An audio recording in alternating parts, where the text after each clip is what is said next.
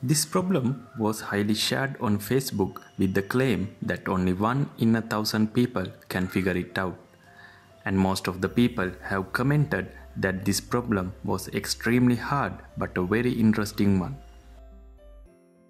In this video, I am going to present what many people believe to be the correct answer. Can you figure it out? Use the comment section to write your answer and give it a try before watching the video. Many people believed the correct answer should be 915. The pattern for each line is to take the difference and the sum of the two numbers and write it one next to the other.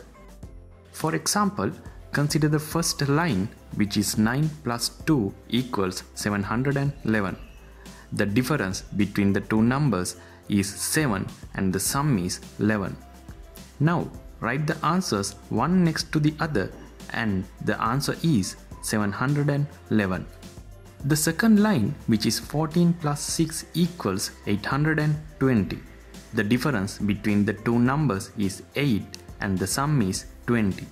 Write the difference first and then write the sum next to it and the answer is 820. The difference between the two numbers in the third line is 6 and the sum is 28. The answer is 628. In the fourth line, the difference between the two numbers is 9 and the sum is 15. So the answer is 915. I believe there can be different answers to this problem. If you get any alternative answer, please use the comment section and put your answer in there.